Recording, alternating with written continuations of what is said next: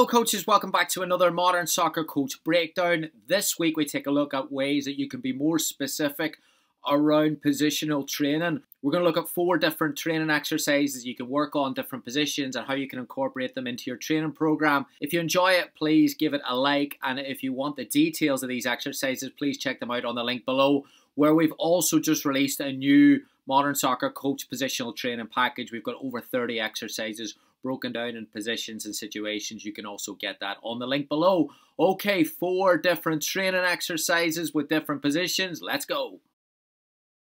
Before you introduce positional training, I believe that it's really important to get a collective understanding of those roles and responsibilities and the situations that players are going to find themselves in. That can be designed alongside the game model. If you want a little bit of help with your game model, we've got an upcoming webinar. You can check that on the link below as well. When you're doing the exercises, yes, there's a high levels of repetition, but always, I think it's important to prioritize quality over quantity. It's not something to replace the training program. It's something to support the training program. So alongside training loads, you've got to have an awareness as well. And always you're trying to build confidence with players in those specific situations, which tailors to a more individualized and detailed approach to training. So let's look at some ways we can do that with positional training. All right, the first one we're going to start with is centre backs. Again, we talked about being specific in types of situations. Let's just say you're a coach that's looking at improving the defender's ability to step in and read the pass into a forward in that number 9 or inside channel. This exercise here, 2 centre backs, 4 and 5, inside playing area with 2 mannequins and a mini goal. As soon as the server passes the ball left or right to one of the players, the centre back is looking to read the forward pass into the mannequin and step in front.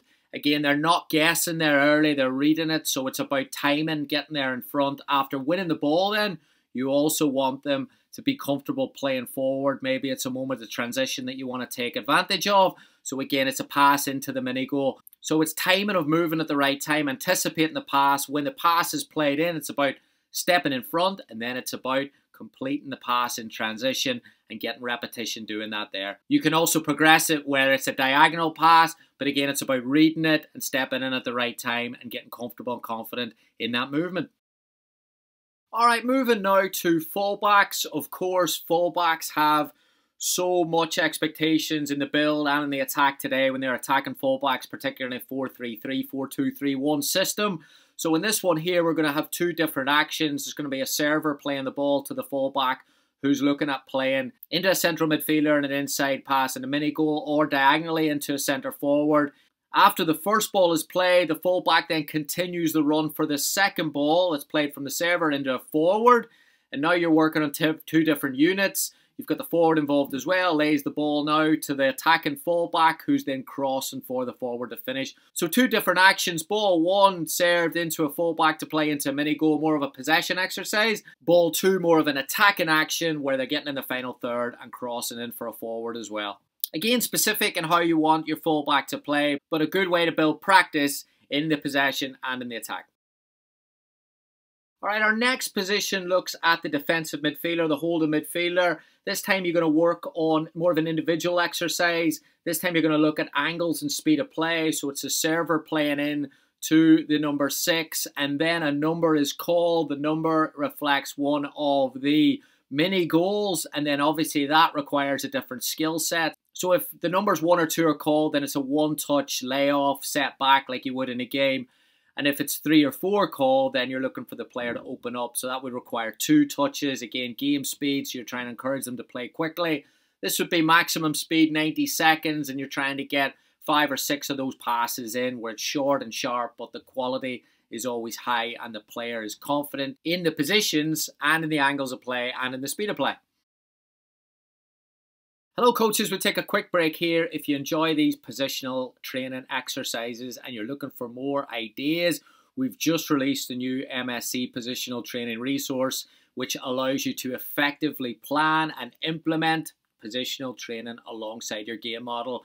30 plus exercises all split into positional categories, and they're all in a presentation, so you've got the video alongside them, easily adapted to give players different pictures, experiences, challenges, and there's also a space for the coach to look at the work and adapt to suit to a specific game style or a specific formation. You can order it on the link below. You get the link right away. You get the PowerPoint right away with all the videos. Really good resource to give you some more ideas with positional training.